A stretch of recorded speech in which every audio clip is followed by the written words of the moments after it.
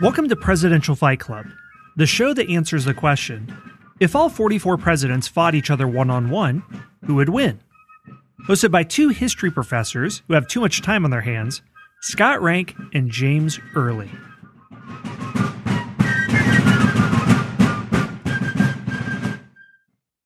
Welcome everyone to round 2 of the Midwestern Regional of Presidential Fight Club.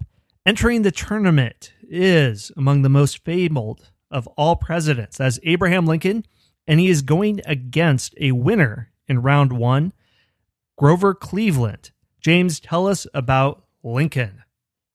All right, Abraham Lincoln. What can I add to his legend, to his fame? What can I say about Lincoln? Well, most of us know that Lincoln was raised in dire poverty, and his father was pretty tough on him. They did not have a close relationship. His father worked him all the time and worked him like a slave, which is, some people believe that may be part of why, at least, that Lincoln was so opposed to slavery.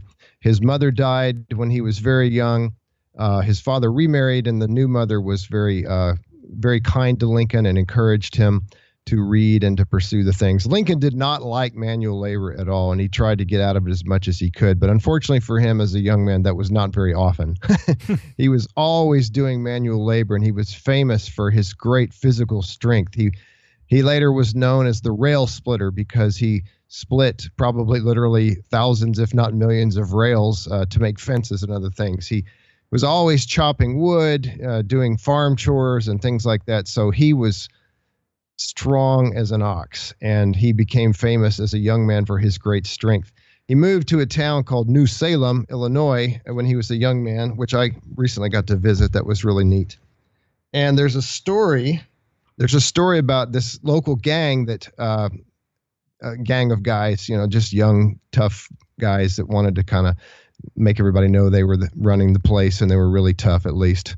And they challenged him to wrestle, all of them, not at the same time, but one by one. And the story is that Lincoln beat every single one of them. And after that, they really knew now who was the toughest guy in town. And they became friends after that. So Lincoln gained fame as a really, really good wrestler.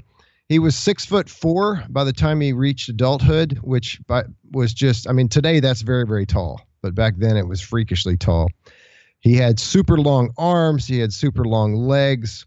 As I mentioned before, he was just extremely strong. There's another story about when he was running for office. He ran for the Illinois legislature, and he was giving a speech, and somebody was heckling him, and he went out into the crowd and picked up the guy by the seat of his pants and by the back of his neck and threw him. And the story says 12 feet. That's a little hard to believe, but even if it's 4 feet, that's incredibly impressive. So you don't mess with Lincoln. Lincoln had a great fighting spirit. When he was an attorney, he went for the jugular and he won.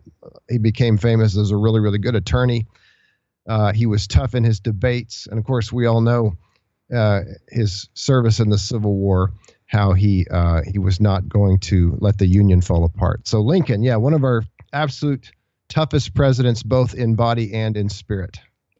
Well, there you have it, a frontier wrestling champion, pterodactyl of a man who can do a shot put with somebody who heckles him. So that's right. So what do I bring to the fight? Well, I bring a returning champion, Grover Cleveland. Cleveland, not as tall, 5'11", big guy, 260, depending on what time period you're looking at. Lincoln was in the Civil War.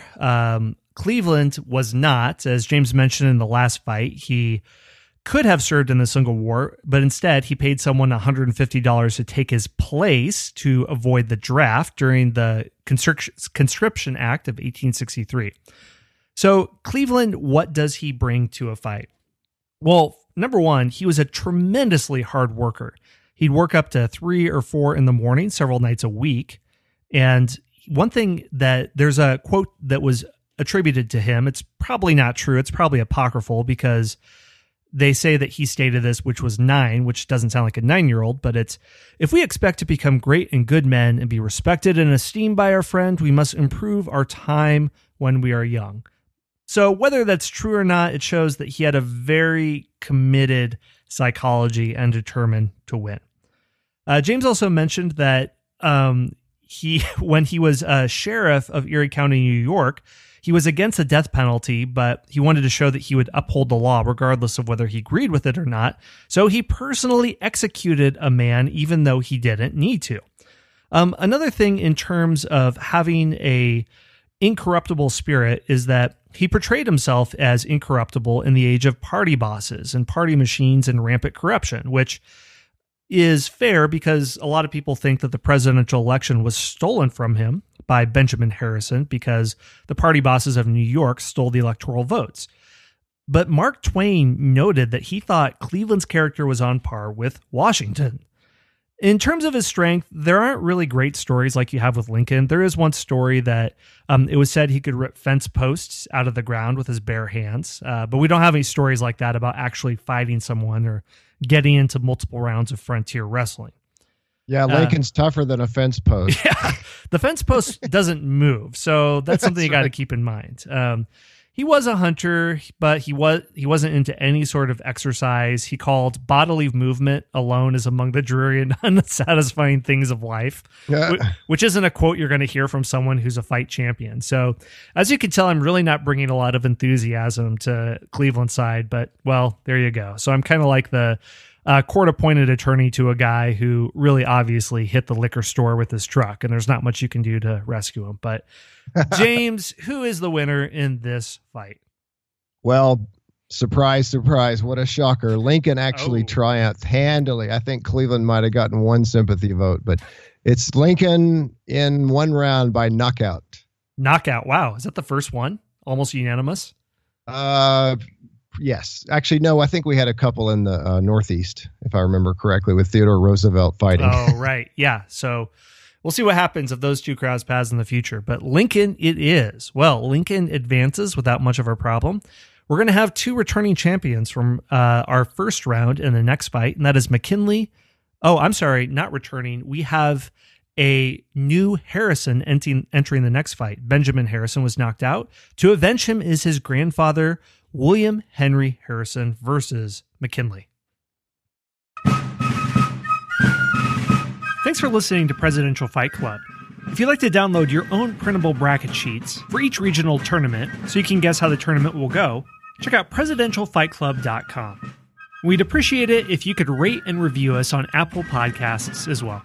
Thanks for listening, and may you fight with the stamina of Teddy Roosevelt, the courage of George Washington, and the reach of Abraham Lincoln.